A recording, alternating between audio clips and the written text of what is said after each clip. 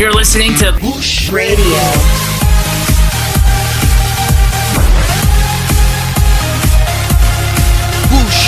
Bush Radio. Your real talk radio. Daganan kilo bejaning kom lo moham. Lo. Di bejamaso sanalom. Lo. Muasa benge kaputo.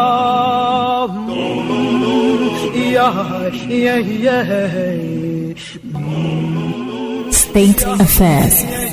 State Affairs with Edmund Obilo.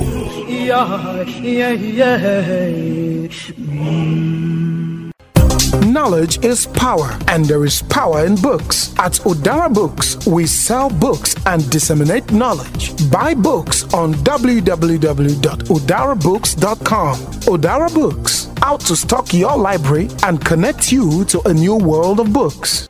How could 73 people be murdered in Benue State? They are going to be given a mass burial. You don't go. You don't send a representative.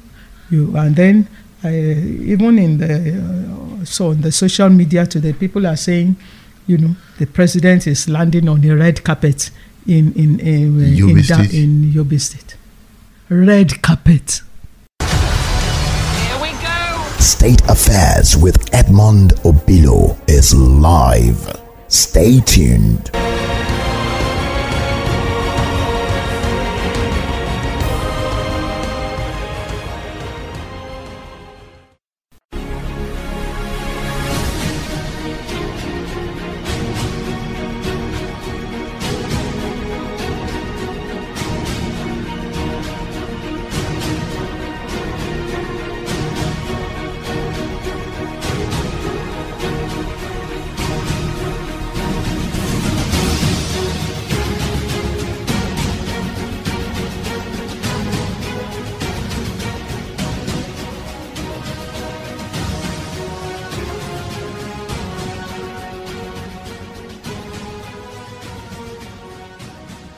You were the presidential candidate of the African Democratic Congress in the 2019 presidential election.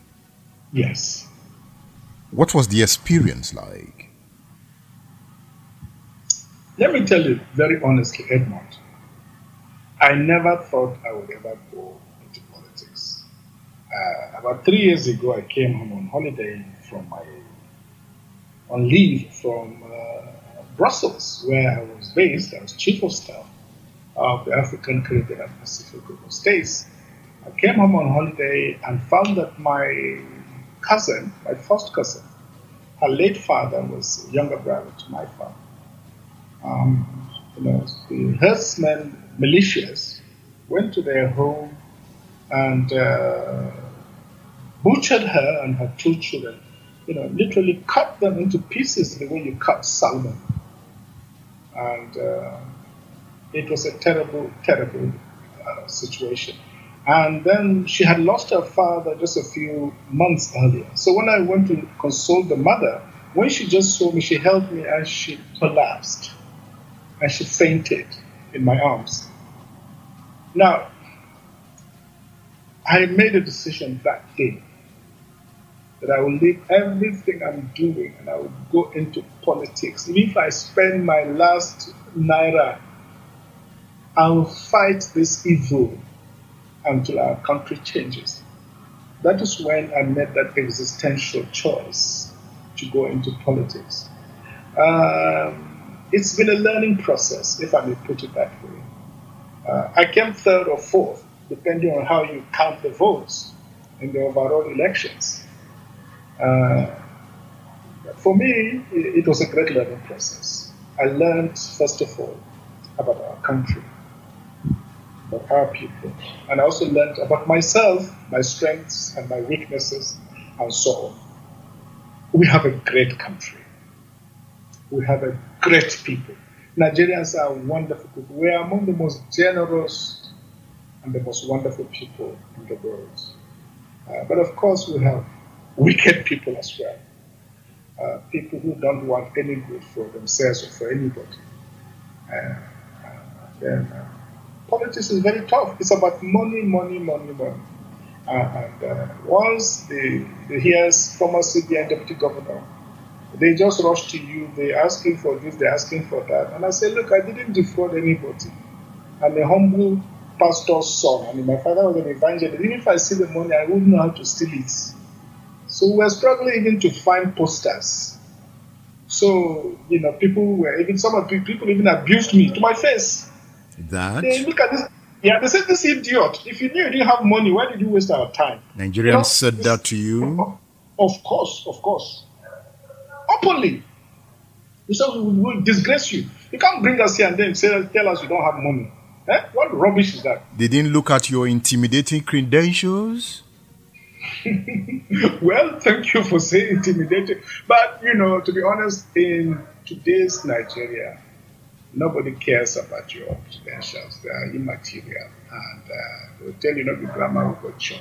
There are issues of stomach infrastructure and so on and so forth. But young people in particular, and my heart goes to young people, they are very different.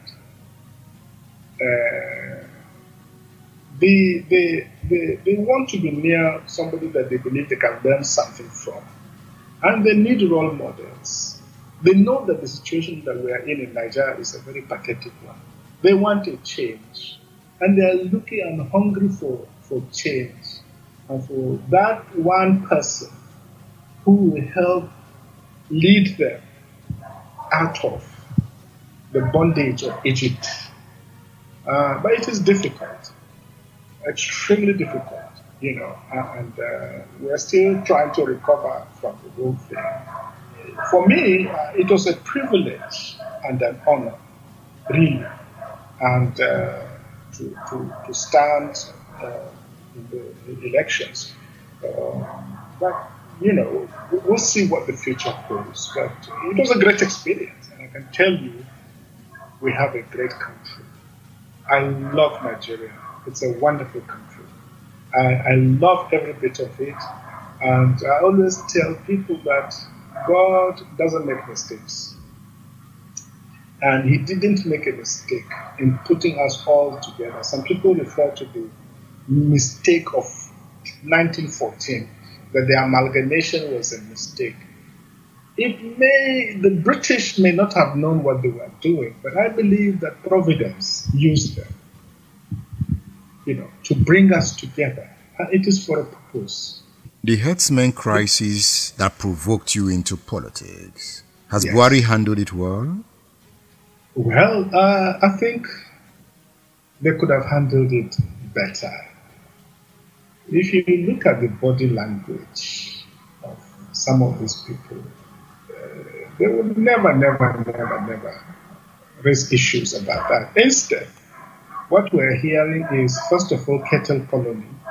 When that did not work, they say Ruga, and then when that did not work, they say reserve areas and so on. They kept changing the goalpost. And that is very worrying. You may have come across some of these things in social media that Obasanjo allegedly wrote, that Nigeria is being used as a destination to settle all the headsmen of Africa because they are tired of their wandering lifestyle in the 21st century. All of them, they flocked to Central Africa. It didn't work, so they are coming back here, and they've come with sophisticated weapons. They are killing, they are maiming, they are raping. And I don't want to use the word Fulanis. I don't like using the word Fulanis. Because to be honest, I may have Fulani blood myself. And throughout my childhood, I didn't like school. I preferred to be tending cattle with my friends Lawal and Bello. When we were children, for me, that was paradise. So when people talk about Fulanis, I say, which Fulanis are we talking about? Not the people I grew up with. Wonderful people. Very friendly people, very loving and beautiful people. I have nothing against Fulanis. What I am against are these faceless, murderous militias. We don't know where they're coming from. You see, because most of us who speak the Hausa language. When you speak Hausa Kano, we know you are from Kano. When you speak Hausa Sokoto, we know you are from Sokoto. When you speak Hausa Zazo, we know you are from Zazo. There are variants of Hausa? Yes, of course. The accents, yes. Just like Yoruba, the Ijebu have their own accent, or your people believe they speak the original thing. But it's Lagosians have their own very colorful accent. So that's what I'm talking about. So when these people speak, we just know that they are not from Nigeria. They are imported killers. I don't know why they are being brought in, but imported by who? Well, imported by all those faceless power brokers who have their own agenda. To achieve what? And don't forget also that even during some elections, you saw it on TV, that even the president of Niger and some people came to Sokoto and other places. They were brought in buses during Nigeria's elections. That should tell you something. If you're just joining us, the program is State Affairs. I am discussing with Dr. Obadiah Mailafia, a former deputy governor of the Central Bank of Nigeria. He was the presidential candidate of the African Democratic Congress in the 2019 presidential election. What is the present situation in the Middle Belt? You know, the closure of the borders has somehow moderated the challenges. But I can tell you until recently it has been horrendous in the Middle Belt. It has been a form of genocide by degrees in southern Kaduna, in Plateau State, in Benue, in Nasarawa. Whole villages, hundreds of villages have been taken over, the people killed, driven away from their land. They've taken over those lands, repopulated them, and even renamed their villages as they renamed the villages. So what happened to the displaced persons? Oh, well, they fled into the other brothers and sisters in the other villages and become internal refugees and so on. And this is what we are not supposed to talk about. When you talk about it, they say you are criticizing government. When you complain about it, you are criticizing people. It's because you are hungry, you are looking for relevance. So who have taken over land? Who are these people that have taken over land? They are mostly foreigners and they are murderous militias. This has been going on. And there's even a conspiracy. The international community is silent. The Americans are silent. The British are silent. The EU is silent. We're not supposed to talk about it. Look. Is that why the Middle Belt is now moving across the Niger to align with the Yoruba and Igbo people? No doubt about it. It is because we realize that we are an endangered species and we are orphans. Because the whole world doesn't want to know about what we're going through. Our government doesn't care about us. In fact, there's even more hatred for the Middle Belt than before. Bishop Matthew Kuka recently said that in the current cabinet, there are only 2 Christians from the whole former northern region in the current cabinet. Only 2. Does it matter? The population of the Middle Belt is almost 40 million. And if you have only 2 ministers, it matters. It shows that there's an attempt to exclude them from the national system of governance. No doubt about it. And I thought you were a Democrat, that those things don't matter. They matter precisely because I'm a Democrat. Democracy requires fairness and representation. It is part of the democratic process. It's not about tribal or ethnic sentiments. But you see, in a democracy, you need to show fairness. You need to show representation. You need to show inclusiveness. And where people feel excluded, then I don't think we are practicing democracy as we want to. And this is why we have thought deeply and we've decided that our destiny is with the South. We've been holding meetings with Ohanese Igbo, with Fenifero Yoruba land, with Pandef of Niger Delta, because we feel that our destiny is with the South, because Southern peoples have not killed us. How Southern people have not maimed us. Southern people are not trying to take over our land. So we identify with them. But you have said that... Don't forget. Okay. The Middle Belt held this country together under Yakubu Gowon.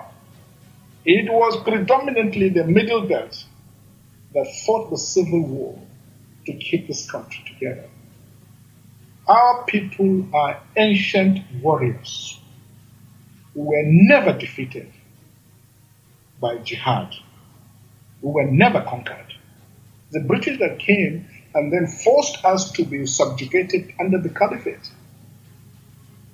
So we in the Nigeria of the future, we will stand tall with all the statesmen who will decide what happens to Nigeria's future and its destiny. We will never be play second fiddle to anybody. Don't forget that you said those occupying lands are not from Nigeria. So therefore, they are not northerners. Yes, but, well, yes, that is very true. But who is protecting them? Who is encouraging them? The Nigerian military is fighting them. The president is fighting them. Oh, when was this?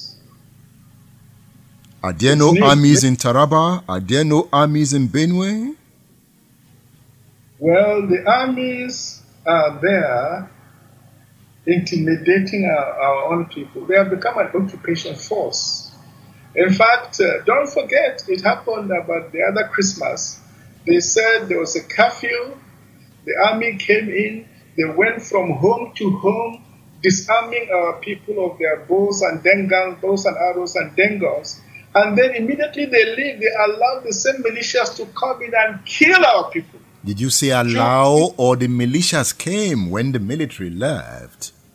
Well, they allowed them because they would have known that they were coming. They would have known that they came because they heard gunshots. They did nothing. Is it not guerrilla warfare? The way Boko Haram attacks, the militias also attack, sometimes taking the military unawares? Then why will you disarm one side and leave the other? Is anybody supposed to keep weapons? Well, then why would you allow others to come and kill others? That's what I'm asking. Look, my name, Mailafia, means a man of peace. I belong to the Martin Luther King School of Thought. I don't believe in violence. I don't believe in the use of force. But I believe in justice. And I don't think my people have received justice. What is the way forward for Nigeria? The way forward for Nigeria is that we have to be, number one, very honest with ourselves. Very honest. There are power centers with hidden agendas. Number two, we must have an inclusive system. We must have a system of governance that is inclusive. And we must commit to non-violence and to social justice. Those who commit these horrendous crimes against what Nelson Mandela termed an unarmed and defenseless people. Sorry about this. We must look at those people and their suffering. Because God and history will judge all of us. Do we need a restructured Nigeria? Of course. No doubt about it. Because these are the symptoms of what a political scientist, David Apter, if I remember, called political decay. Apter and Huntington, a Harvard professor. Political decay is when the Constitution and the public institutions have collapsed.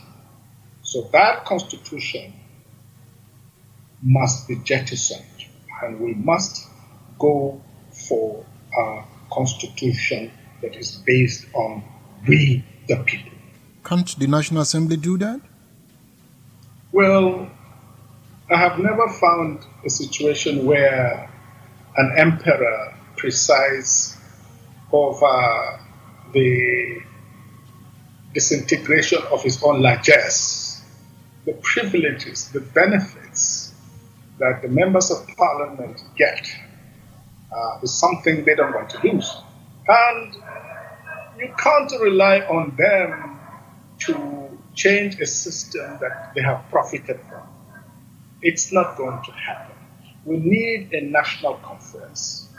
We need a genuine national conference on a new Nigeria and a new constitution that is based on the will of all the people. Dr. Obadiah Mailafia, thank you for featuring on State Affairs. Thank you so very much indeed. Great nation, good people. I love Niger and I will like you.